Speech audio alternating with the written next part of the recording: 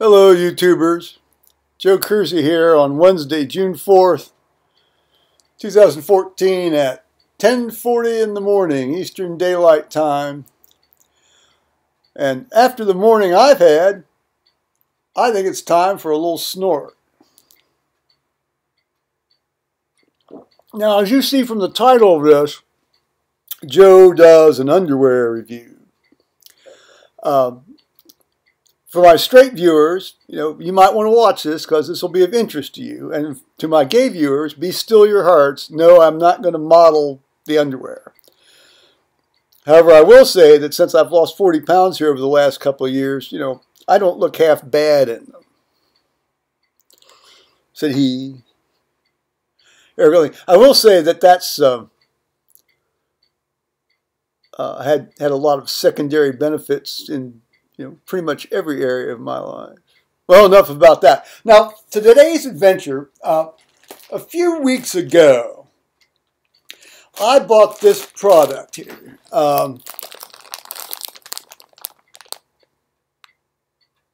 Fruit of the Loom Boxer Briefs Low-Rise Collection in size medium.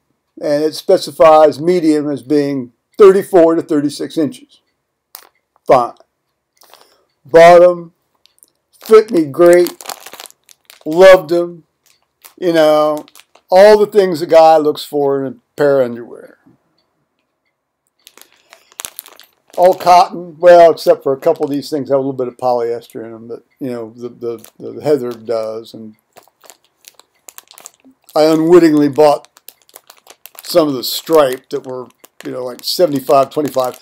I really don't like encasing my body, particularly that part of my body, in petroleum products, of which polyester is one.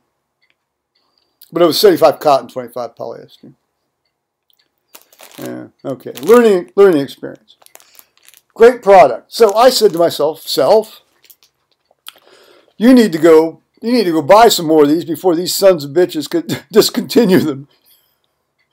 Well, so next week I went back over to Wal-Mart, and sure enough, gone. I mean, nothing. You can't find this. You can't find this.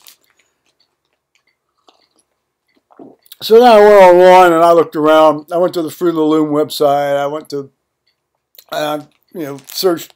did a general search, and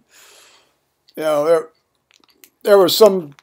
Stuff. There was some stuff at Target, and there was some stuff at Walmart. But actually, none of the stuff.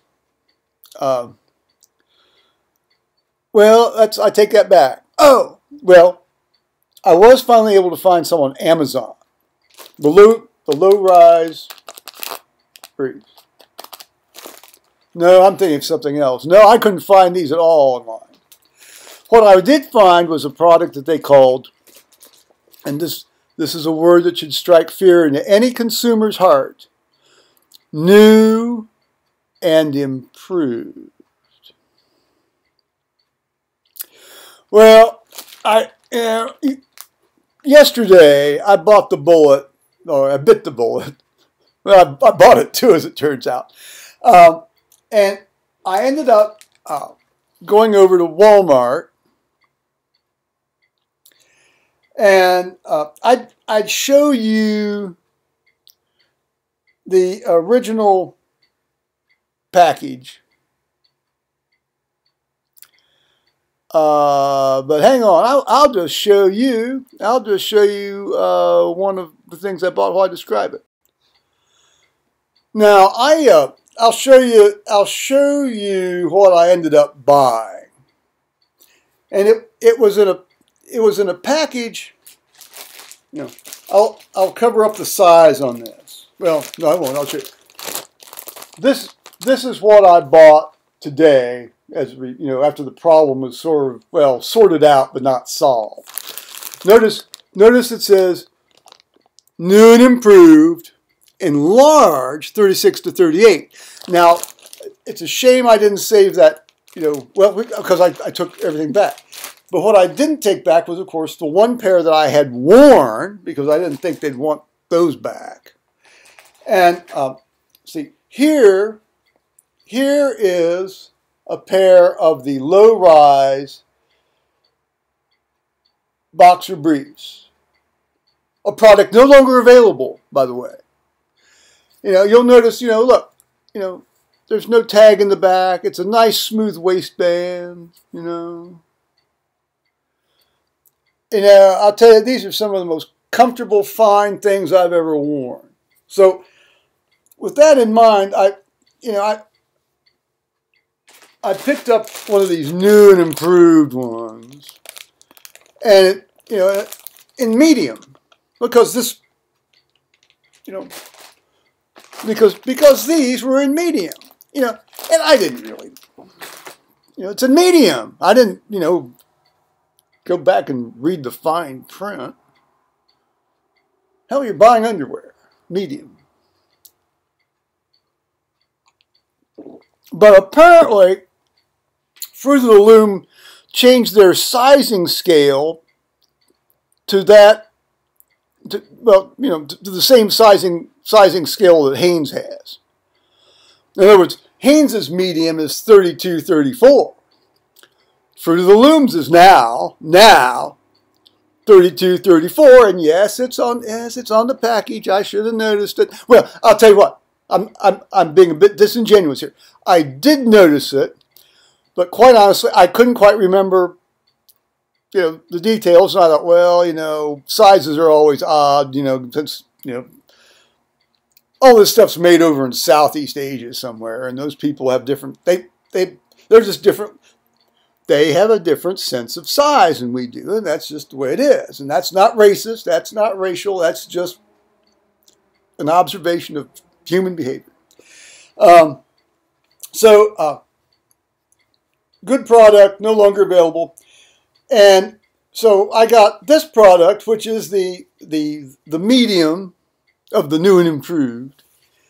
And you'll notice it's got a lot of the same features, nice smooth waistband, it's not gonna, it's not one of these things that rolls over, it's still relatively low rise. If you ever tried to get this thing above your navel or even halfway to your navel, you'd have to possibly seriously injure yourself,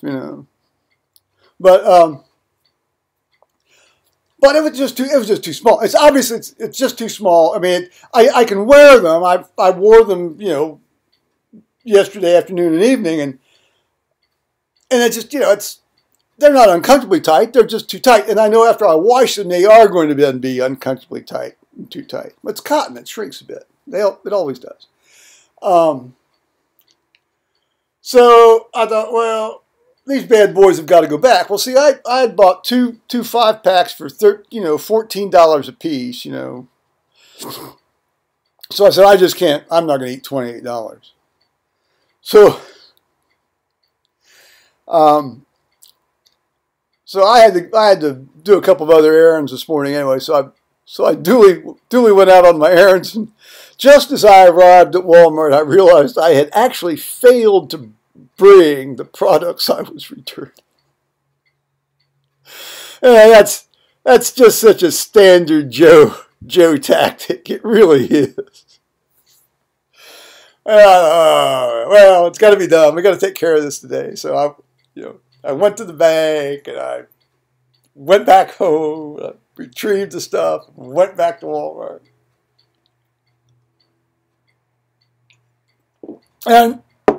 And returned these things, and they were nice. I mean, there's no question. Fine, credited my credit card and that sort of thing. So I went and there were a couple of items I wanted to buy there at Walmart. I mean, I wanted to buy my monthly donation to Penn, the food donation to Penn. So I did that, and then I went over and I looked at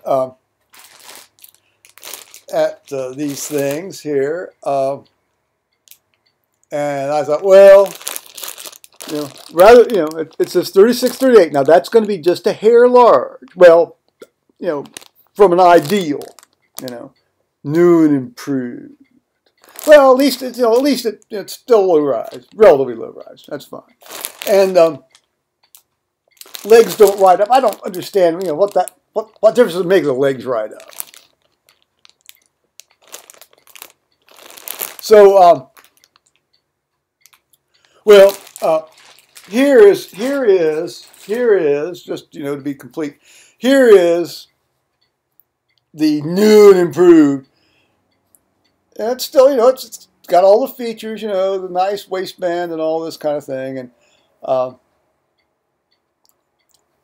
and it will shrink down a bit when I wash it, obviously. So I can't say I'm displeased with this. I would rather have the thing in 3436 rather than 3638. And I certainly would rather have it rather than the 3234. Which, even if I lose another 10 pounds, I don't think I'm ever going to get down to that range. I never was less than 36 anyway. Even I weighed like about 140, 150. Well, 140 maybe, but I mean that's not a healthy. That was when I was sick. That was post-op and post-Shigella bacillary dysentery.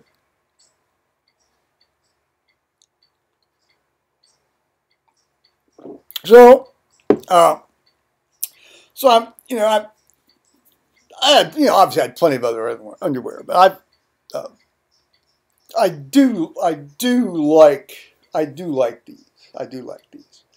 It's just too bad. It's like, well, Procter and Gamble pulls this stunt a lot. You get a good product out there that you like, and then about a year and a half, 2 years later, you can't find it because they've changed it. The really bad thing with them is that they're shampoos. You go down, you want to buy something to wash your hair. I mean, I want something to just I just want to wash my hair. When I grew up, I used bar soap, and I didn't know any, I didn't know anything about shampoo. I used bar soap. It's kind of a pain in the ass to rinse out, but use bar soap. When I was in college, I used bar soap. It wasn't until I started living on my own that I realized, hey, I could buy something that's deliberately designed to wash hair.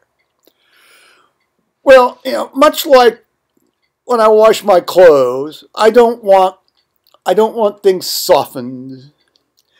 I don't want things scented up. I don't want things fluffy. I just want them washed. So you go to these shampoos. It's probably like going into one of the specimen rooms in the Smithsonian. Subcategory after subcategory of conditioners and darkeners and whiteners and softeners and fluffinessers and very rarely do you stumble across something that just says shampoo. Without some sort of just plain old shampoo. It's not going to do anything magic to your hair. It's just going to clean your hair. Well, there was a product. Procter & Gamble had a fine product a few years ago called Ivory shampoo.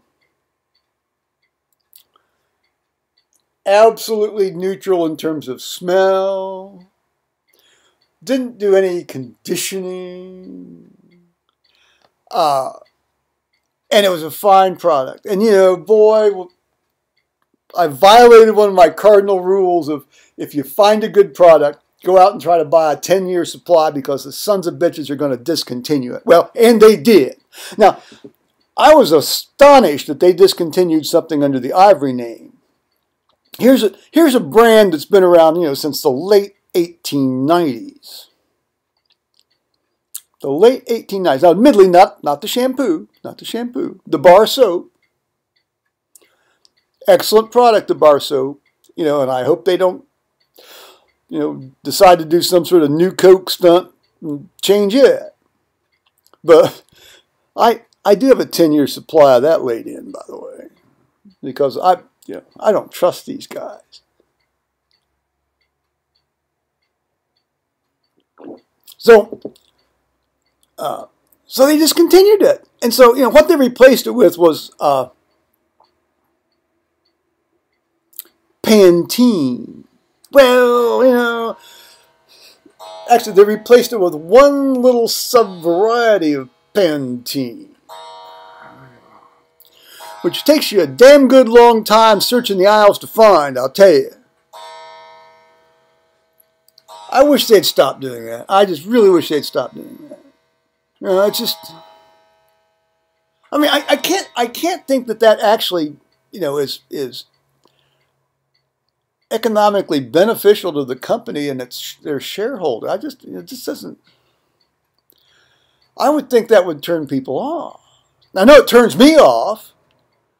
You know, admittedly, you know, they sort of run the only game in town on a lot of these things. You know, because a lot of the other companies' products are even more smelly and stinkier, and you know, feel like you're dipping your head into a vat of hydrocarbons and that kind of stuff. So, well, I guess this underwear review's morphed into a bit of a shampoo review. That tends to happen around here from time to time. Well, I think I've talked about the vagaries of some of our fine consumer products companies here. Oh, I didn't review the final one. So I thought, you know, Paul likes to wear Hanes underwear. Now, you know, essentially Fruit of the Loom's gone to the Hanes sizing chart. You know, in other words, you know, Paul wears a medium, and that's 32, 34, but that's in Hanes. See, that's been the case with Hanes for a long time. Actually, when Paul and I first met, I noticed he was wearing Hanes. I thought, well, hell, I'll give you know, them a try. And I liked them, and I bought them for a while. And you know, and I decided, well, no. What happened then was I started to get fat. So I had to move on anyway.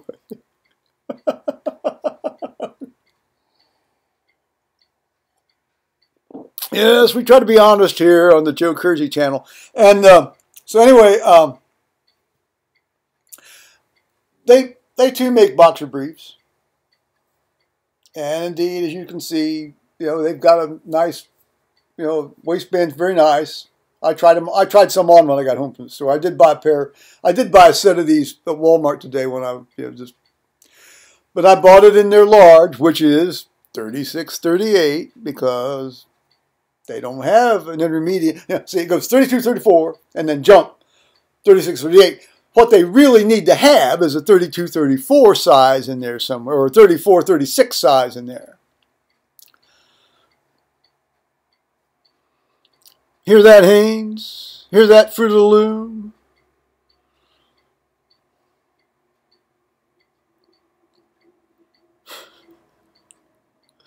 Well, anyway, this is that. It's actually kind of, you know, it's kind of spiffy. You have like a little racing stripe seam down the solid colors, which I thought might be, you know, a problem, you know, in terms of, you know, feeling it when you wear it. It's no problem. It's fine. Well, that concludes today's underwear and inadvertent, but also included shampoo review. Well, let's just call it sort of consumer product company habits review. All righty. Bye-bye, YouTubers.